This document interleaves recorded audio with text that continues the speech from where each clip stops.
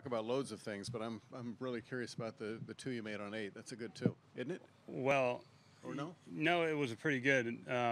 We picked out a target about 25 feet left of it and hit a 5-iron and just pushed it right at the flag. It landed a foot from the hole, and then Ricky hit right where I was trying to hit it. And this caddy said, "Good shot," and I said, "Yeah, that's where I was trying to hit it." So, and then Ricky made his putt, and so it motivated me to make mine on top of it. But we had a really good group.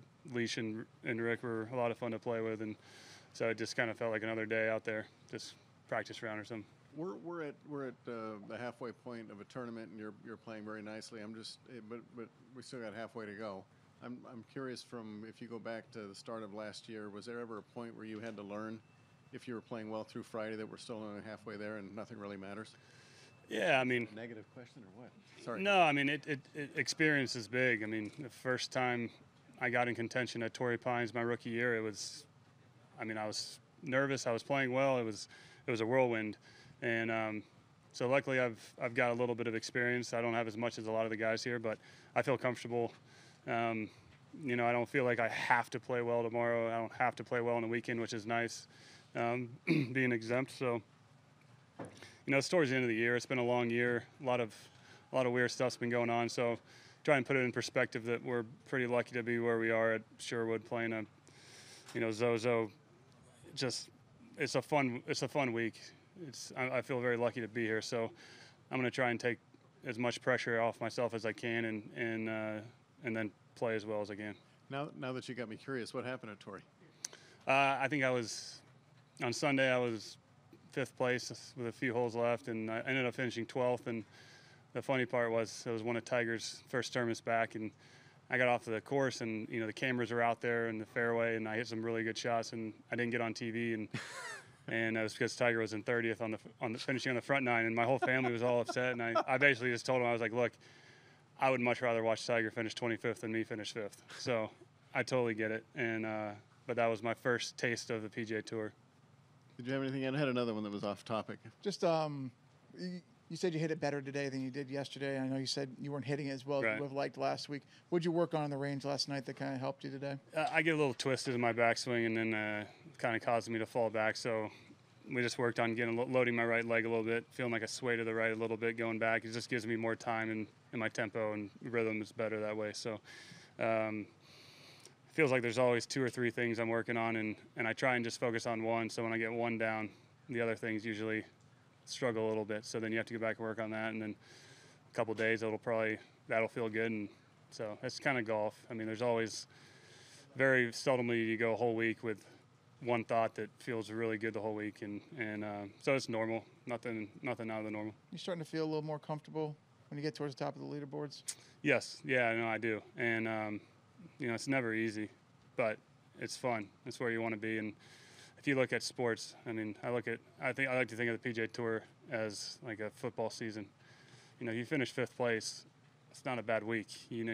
This week you'd go 72-5.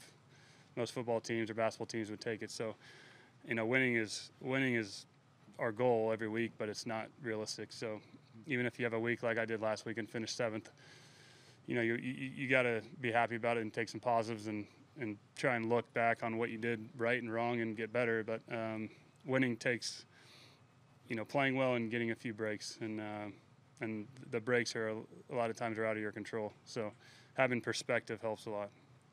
I know you've been kind of busy on the golf course and stuff, but when they have some of the live betting that they introduced last week at Shadow Creek, just your thoughts on that in general.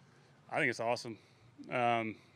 I think a couple guys were saying, if we're at Waste Management and somebody bets $1,000 for you to make birdie on a hole and you miss a 3-footer for birdie, are you going to get rattled, or are you going to get heckled? And I don't think that'll happen. I think it's great for the game. Anything to make people want to watch more and be more involved.